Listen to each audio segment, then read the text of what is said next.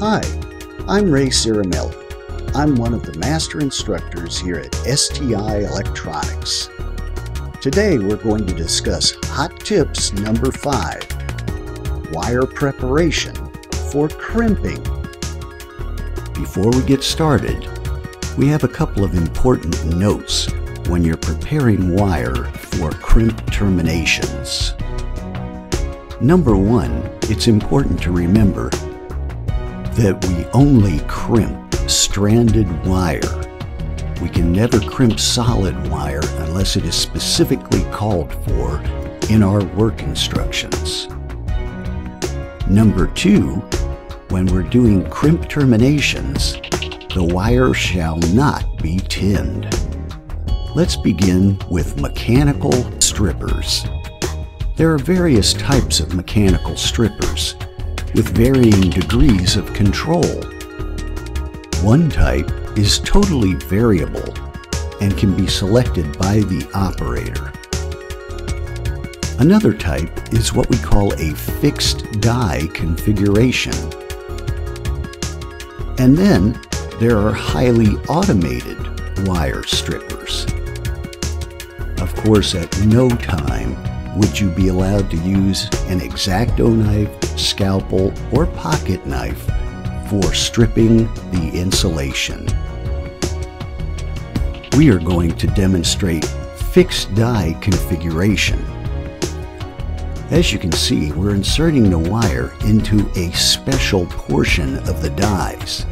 This close-up view shows us that the die has several openings that correspond to different wire gauges.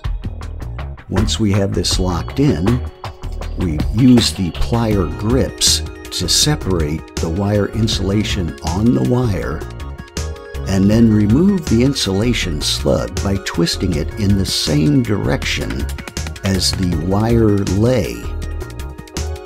Here we can see that the wire has had the insulation stripped off of it, and this is acceptable.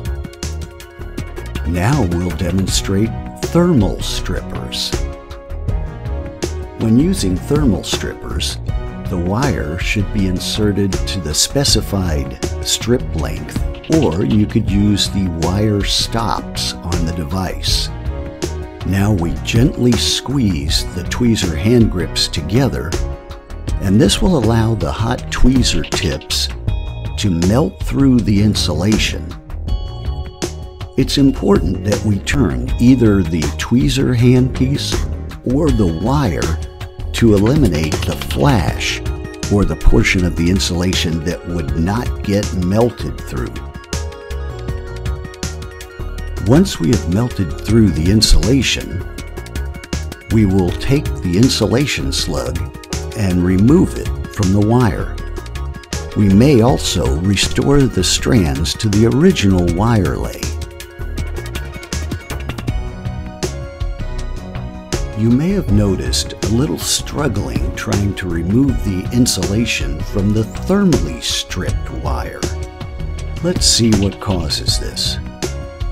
As we look at this image, this is a mechanically stripped pair of wires, and you can see that the insulation has already been separated. This is nice. It makes it very easy for the operator to remove the insulation slug. However, there is a slight risk that the dies may scrape or nick the wire strands. This image shows 2 thermally stripped wires. If you look closely, you can see that the hot tweezers have melted down through the insulation, but the difference is they have not separated the insulation slug. As a matter of fact, there is a thin film of insulation still connecting both pieces.